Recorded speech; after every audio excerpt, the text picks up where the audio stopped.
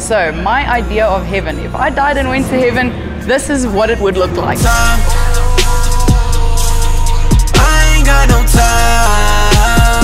Follow us around and we'll show you some pretty cool toys. Over here, there's a super sick Lamborghini Aventador. The metallic paint on this car is something out of this world. Maybe come zoom in on it.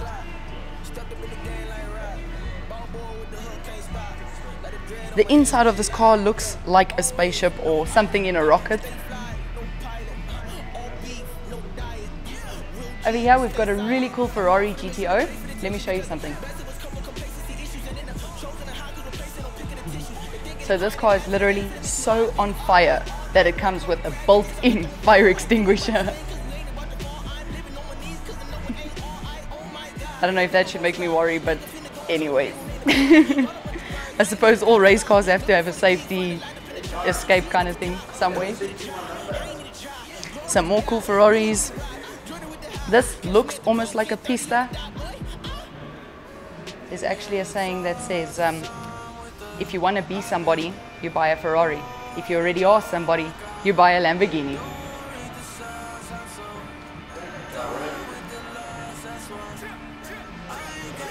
Then over here, one of my favorites, as you all know, McLaren. I'm obsessed with McLarens. They are just such classy cars. Sporty, classy, and it just gives off that attitude vibe. Then over there we've got something new for James Bond. James Bond. One of his newer upgraded models, Aston Martins.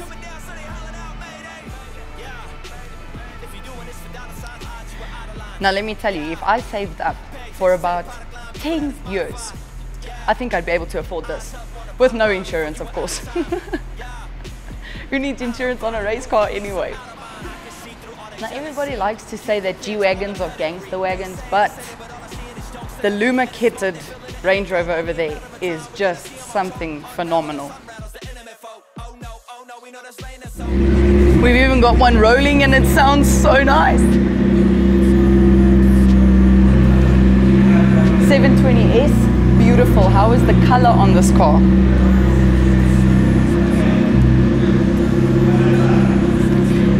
Now these cars are something to look at and something to enjoy, but I'm sure most of us get that feeling like, what are we doing wrong in life? Why do we not own one of these? Because I feel like that on a daily basis.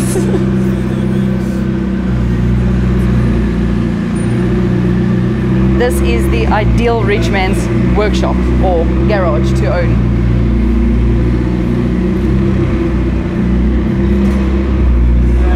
That blue over there.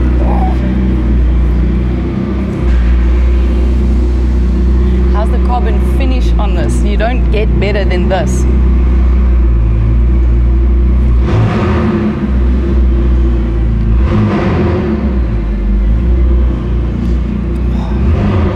And it's got super slick bucket seats inside. Full carbon, of course.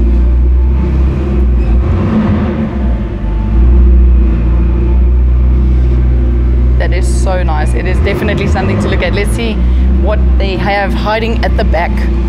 So if you look nicely, you can see the engine. Twin exhaust, that's so sick. The finishes on this car is just, I don't even have words for it anymore. It makes me want to work harder and do more in life.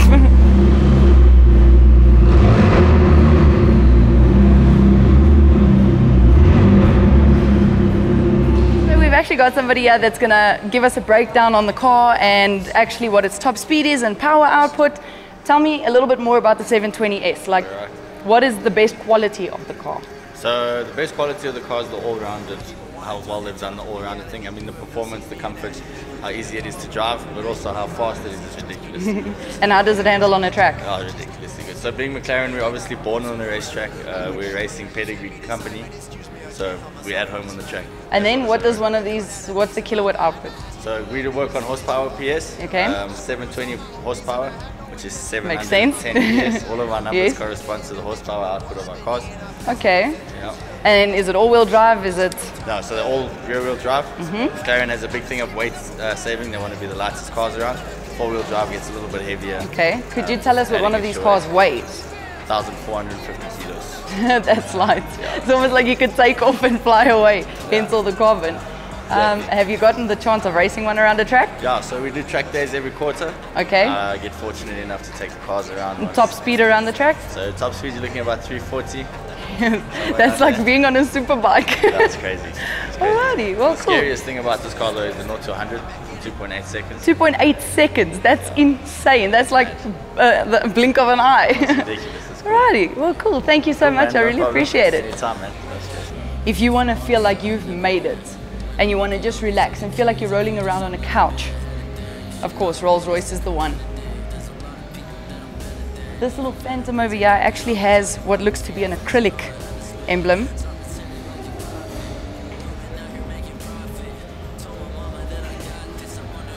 These cars just never go out of style. They never get outdated.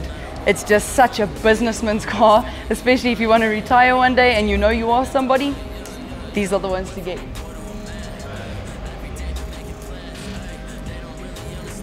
It's kind of a ship on wheels though. But don't let that fool you. Look inside, it's still like a little bit dated. But I guess they do what they can to suit their customers.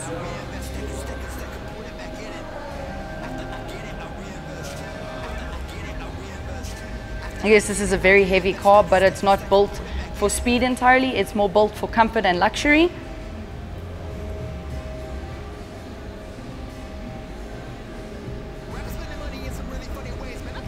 Yes, it's something we can all appreciate. This one's got quite a nice blue interior actually. Ah, this is a two-door as well. Slick black, gloss black dash. Yeah, these cars just never go out of style. Thank you for joining us on this week's episode of our little supercar adventure. If you liked it and you'd like to see some more content, don't forget to like and subscribe. I am JDM Jones. I'll catch you on the next one.